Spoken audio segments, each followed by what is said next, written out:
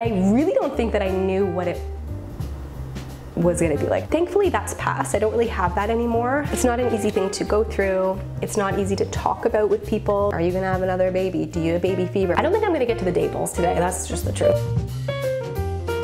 Hello everyone, how's it going? Welcome back to my channel. Today I'm doing a Q&A and I thought that I would also bake at the same time. I'm gonna be making my double chocolate almond butter cookies. This recipe is on my blog, made with almond butter. They are flourless. They're like my favorite cookie to make. I might make some date balls as well, which I have recipes for those also on my blog. But the main purpose of this video though is to do a Q&A and to just answer questions, all kinds of questions. I asked you guys on Instagram last week to send me your questions about anything. So I've got a variety of questions here to answer. Some motherhood related things, baby things, but also some health, some nutrition things, some mental health stuff, some gut health stuff. So we're just gonna dive right in. I'm already feeling flustered because I'm trying to multitask by reading the questions here and also baking at the same time. Starting with 1 cup of almond butter. How is Sadie's sleep? Her sleep, thankfully, is a lot better now. From the age of like 3.5 months till like a few weeks ago, it was all over the map, which is to be expected with a baby. You know, it's very unpredictable exactly how their night will go, but we had like a few really rough months. Just she was up every couple hours and it's so exhausting going through that. As a baby, like a little newborn, she slept quite great. Like she slept long, decently long stretches up until she was like 3.5 months old, and then we really hit like regression after regression after regression, and then like teething nonstop. She has like 7 teeth now and she's almost 11 months old. So anyway, her sleep is, she's been sleeping through the night again for the last few weeks, which has been just glorious. Hold on, what is next? Oh, okay, some sugar. You can do coconut palm sugar if you want. I'm doing just like a golden sugar here. How long did it take for your gut to heal? A lot of you guys know I used to have really, really severe IBS. I've shared about it here on my channel. I have videos on it. So when I think back to when I had the biggest flare-up of my IBS, which was in 2016, which was like, oh man, it just was relentless.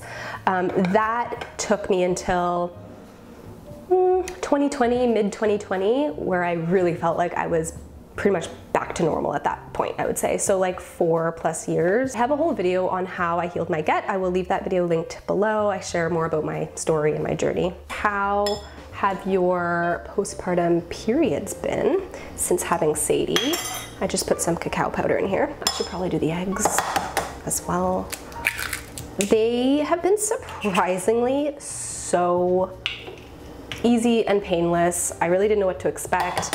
I ended up getting my period back at 3 months postpartum, so much sooner than I thought. I thought with like breastfeeding, it could have taken a while, which for some people it certainly does. They've been the breeziest, easiest periods of my life. They don't feel any heavier than in the past. Absolutely zero cramping. Like I can't even, like it's just like, oh, there's the period, just ready to go. Next, we're gonna put a little vanilla in here. I'm so hot. It's like a heat wave happening in Ontario. It's too hot for being October. Are you still breastfeeding? How long do you plan to breastfeed for?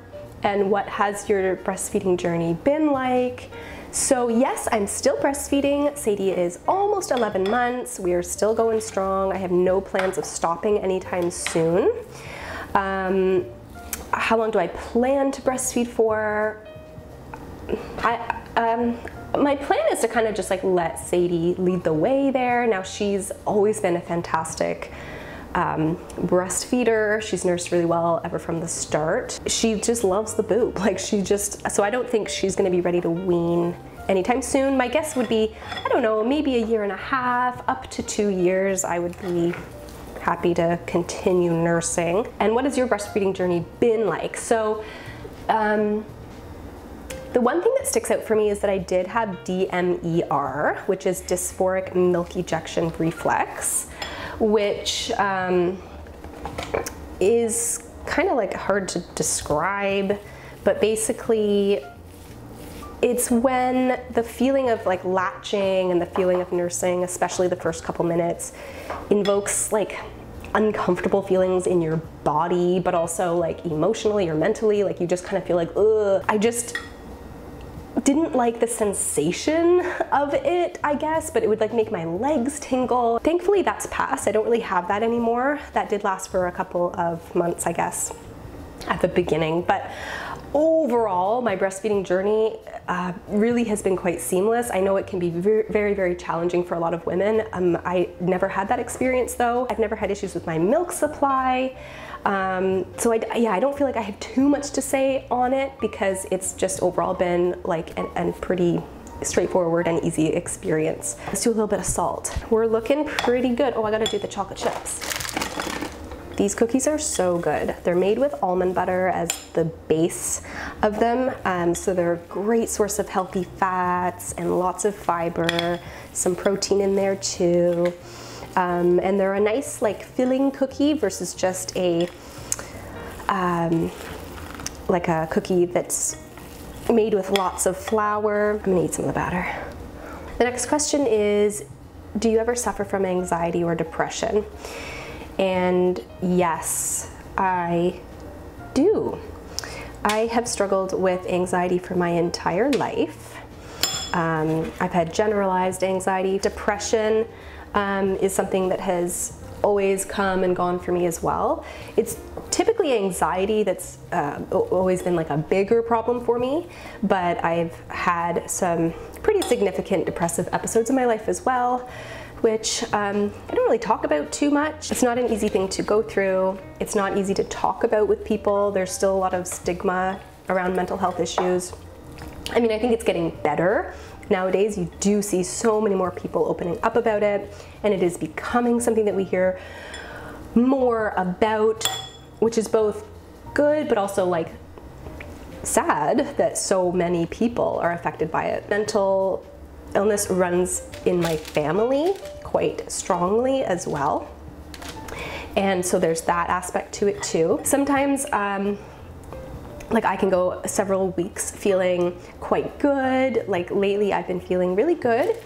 But for example, a couple of months ago, I was not feeling very good and was on the struggle bus for a while and was having anxiety attacks like a couple times a week, and just feeling like my baseline anxiety was high. I started working with a therapist actually a couple months ago, and that's been so helpful. I have really positive experiences many years ago working with a psychologist. I've worked with social workers, that kind of thing, and I've just always found it to be really helpful. I also got some questions about postpartum anxiety or postpartum depression, and if that's something that I experienced. For me, it was more depression.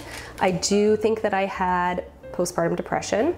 It took me a few months to feel like I was starting to feel like everything was more doable and even like enjoyable as a new mom. I have found that as she continues to get bigger, she just gets so much more fun and all of that. Why did you start living minimally? So many of my subscribers on YouTube have come from my minimalism videos from years ago. And why did I begin? In the first place, I had these just epiphanies when I was like in my early 20s about just not needing so much stuff, against materialism, and I went through this like big phase and like consumerism, and you know, I'm not quite that extreme as I was back then, but I think the biggest thing for me, you know, I'm probably not as big of a minimalist as I felt like I was a few years ago. Although I still value a lot of the aspects of minimalism, I would say the biggest thing that sticks with me in my life today is I don't want to have a whole bunch of things around me that I don't like need or use. But that's not to say that I don't like or want physical things. Like I certainly do. I like to keep things simple, and I think life is also simpler when the way we live is simpler, less stressful. My hands are full of chocolate. I need to put these in the oven. I'm gonna have to do 2 batches. This is what we've got here. I've just put a bunch on the pan, and I don't put them as like a whole ball on the pan. I do flatten them into a cookie shape, and that helps them to bake in a bit of a nicer shape. Biggest question that I received in this Q&A is more kids. Do you want more kids? When is baby number 2 coming? Are you gonna have another baby? Do you have baby fever? Do you want another baby? When's the next baby coming? Are you having baby number 2? Okay, so let's answer that. Truthfully, this is a bit of a hard question for me to answer because I don't 100% know. I don't know if I want to have another one, and that's okay. My husband and I feel the same about this. We actually like the idea of being one and done. It's something that has appealed to me for many years. Still though, I wouldn't say that there's like a definitive answer I can give you. For me, I think the biggest thing is making that decision as I go along. Right now, I don't want to be pregnant again. I can't, I certainly not at this time. I don't have any baby fever. I don't feel like I'm like, oh my gosh, I want to have another one. Like, I don't feel like that at all. Will that change in a year, in 2 years?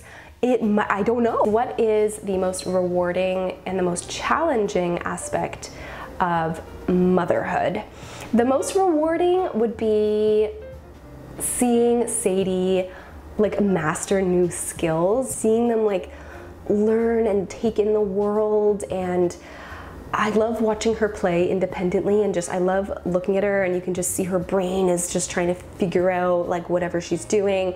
But yeah, watching her like grow is extremely rewarding. Being her safe place too is a really rewarding aspect of motherhood. And just knowing that she's like, it's rewarding to know that she's so well taken care of, and I think my husband and I do such a good job, I really do.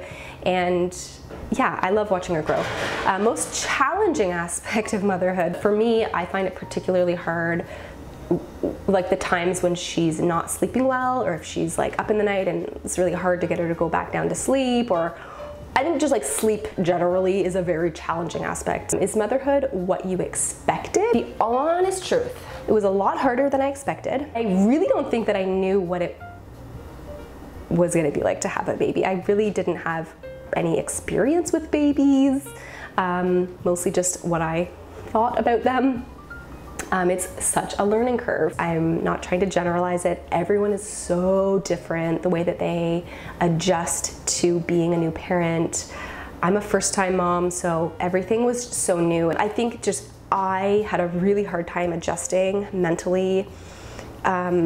The relentlessness of it was so demanding. I'm kind of referring to those earlier months. It feels a lot different now because I've adjusted, but she's also a little bit older now, and like it's a lot more fun now. And you know what? I think there was a time where I felt ashamed for feeling like that. Like I felt ashamed for having, like feeling like it was hard, or feeling like I wanted a break, or feeling like it just like maybe certain elements to it weren't feeling enjoyable, and I felt really guilty about that. But I actually don't feel as guilty about that anymore because I think it's so normal. Oh, I think I gotta take the cookies out.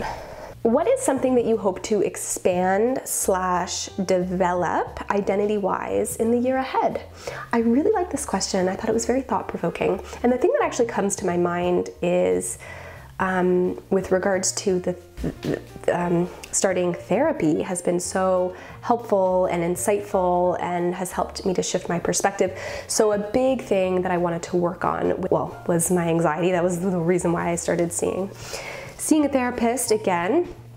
But specifically though, is like getting to the source of that anxiety, and like I really wanted to work through what I know is such a big contributor of that. for me, which is dealing with a lot of self-doubt, feeling like I've struggled a lot with perfectionism in my life. I went through some really massive identity shifts a few years ago, actually. Just started to question a lot. I started to question a lot of stuff, and it really it basically put me into a bit of an identity crisis. And so to answer the question, what is something I hope to expand or develop identity-wise in your head? I just want to work on feeling more confident in myself again, and feeling like I can trust myself and trust my opinions and my beliefs, and kind of move forward in a way that isn't so riddled with self-doubt. What is the best piece of advice that I have been given? What's the best that I can give? I have to share this with you because this is what my therapist told me, and it was like, seriously, open my brain up. He said, anxiety is the cost of doing meaningful work, not the consequence of what you should or shouldn't do. I, for so many years, have been trying my hardest to not be anxious at all. Do not be anxious. If you're anxious, there's a big problem. You must not be anxious. I've come to learn that anxiety is, regardless of who you are, whether you struggle with anxiety or not, it is a part of life that is going to continue to exist at different points forever, because that's just part of being human. We are going to have times where we feel nervous or anxious or down or bad, whatever. And that's okay. That's okay. The issues arise when we let those feelings hold us back so much to a point where we are just paralyzed. And we're so consumed by these negative thoughts, by these scary thoughts, by these anxious feelings, these fearful thoughts and feelings. That's where the issue is. There are going to be things in my life that are going to cause me anxiety, and it doesn't mean that it shouldn't be there. Sometimes we can feel anxious and it can be there. We can let it exist, and we can continue on forward. Life before versus after having a baby, what are the changes and the compromises? Time. It all boils down to time. You just like have a lot less time to yourself. Life before a baby, I had like all the time in the world, and I really did. Oh my God, I really did. But now it's like very scheduled, like, okay, I will have 1 hour here, I will have 1 hour there.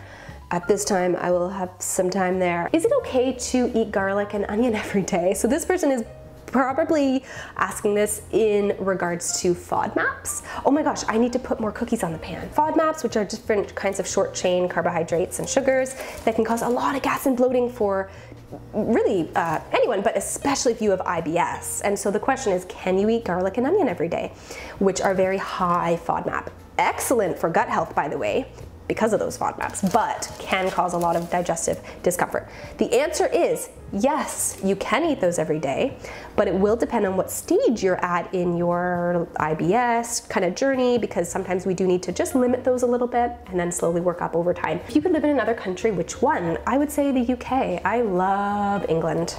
I really love England. And I've been there a few times now, and I would live there. I would totes live there.